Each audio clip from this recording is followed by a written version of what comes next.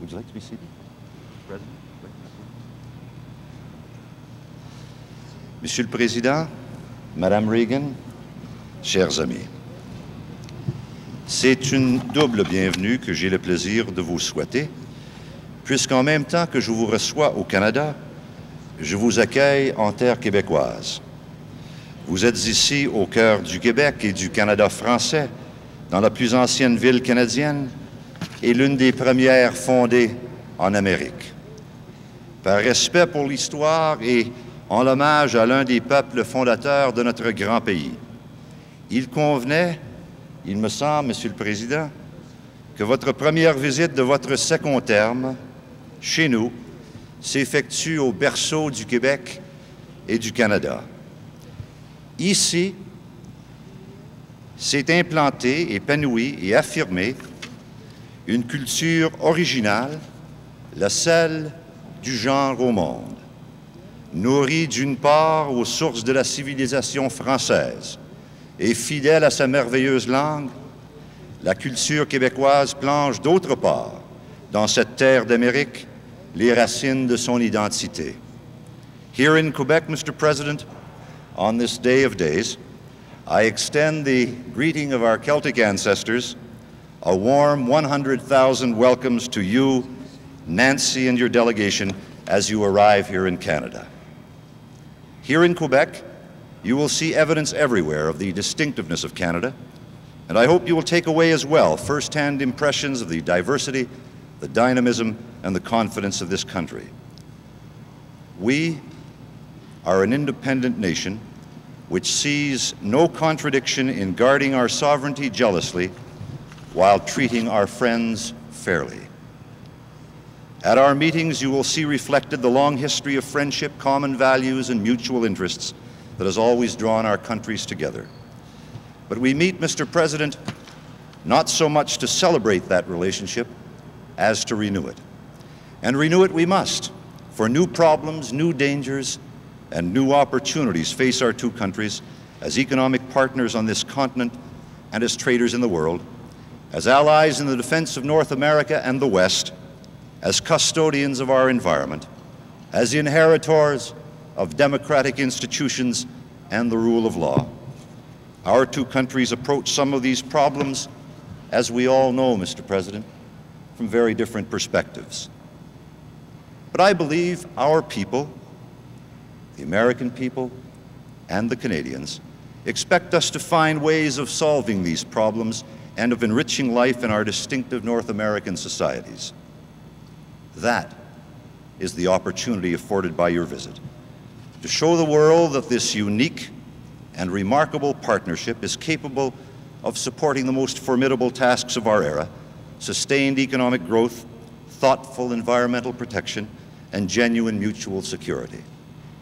Mr. President, it can only be the luck of the Irish that brings us together on this auspicious day, which I use to salute you as a true and a valued friend of Canada and as a leader of a great democracy, the United States of America. Let us rekindle the spirit of joint endeavor by our two countries. In that spirit, sir, I bid you a warm welcome, and I invite you to seek with me real achievement for both the United States and Canada as a result of your visit and our meetings. May I invoke that most poignant of Irish blessings in expressing the hope that the Lord always hold you and your people in the palm of his hand. Monsieur le Président, Madame Reagan, bienvenue à Québec, bienvenue au Canada.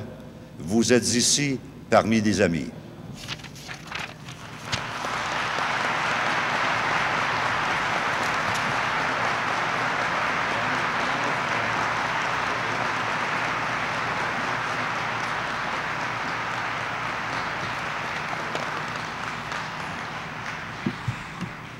Prime Minister, Mrs. Mulroney, thank you very much.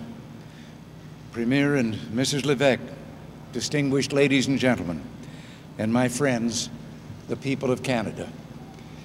It's a great pleasure to be here, for to be on Canadian soil is to be among friends, and Nancy and I are happy to return here.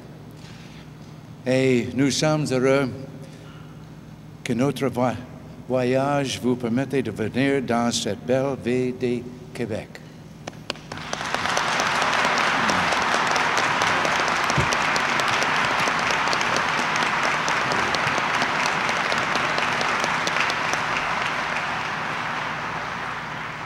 Quebec is one of the most intriguing spots on the continent.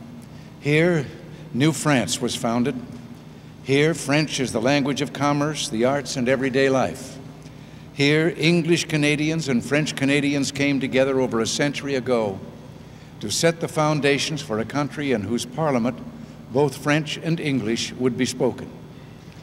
And here, the citadel and the walls of the old city remind us that Canadians and Americans long ago put aside their differences to become friends. In fact, we're more than friends and neighbors and allies. We are kin, who together have built the most productive relationship between any two countries in the world today. This is my first trip outside the United States since I was sworn into a second term.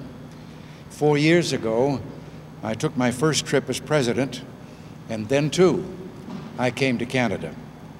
And this is not a coincidence. For the United States, there is no more important relationship than our tie with Canada. We are each other's most important economic partner. We each play an important role in world affairs. We share a responsibility for the protection of the continent that we peacefully share. We have a joint stake in its environment, and we're partners in space and in the technologies of the future. Between two such independent and sovereign countries, there will always be some differences, as there will always be opportunities for agreement. We can still use what Franklin D. Roosevelt, our last American president to visit Quebec City while serving at the White House, called for between us. He asked for frank dealing, cooperation, and a spirit of give and take. That's precisely what your Prime Minister and I will be engaged in here in Quebec. We will discuss many matters pertaining to the environment, economic growth, and our mutual security. We will discuss global affairs, including arms control. We will also be celebrating St. Patrick's Day. For two fellows named Reagan and Mulroney, this would seem to be appropriate. I know a number of people today, including myself, are wearing green ties. But I will really make my contribution this evening at dinner. I'm going to think of the Prime Minister's majority in Parliament and turn green with envy.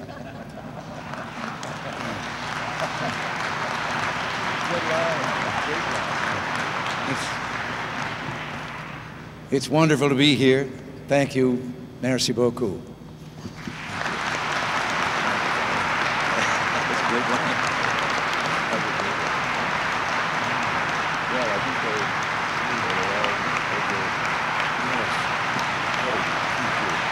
There's our song over there.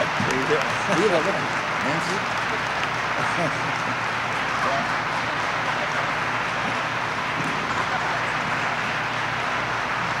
That's a great song. Which way do we depart? I think we this way. Have you seen?